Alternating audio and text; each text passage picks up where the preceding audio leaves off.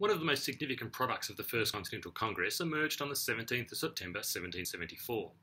This was the series of resolutions that were drafted by Joseph Warren and adopted by a convention in Suffolk County, Massachusetts, known as the Suffolk Resolves. On the 9th of September, these resolves were rushed to Philadelphia by Paul Revere.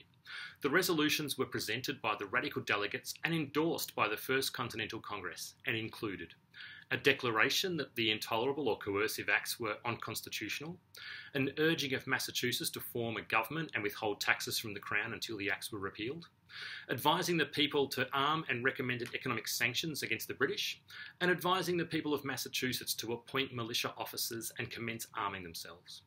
While some members of the Continental Congress did feel that some of these elements or statements in the Suffolk Resolves were too radical and were an invitation to war, nonetheless the resolves were endorsed by a vote in the Congress on September the 17th, 1774.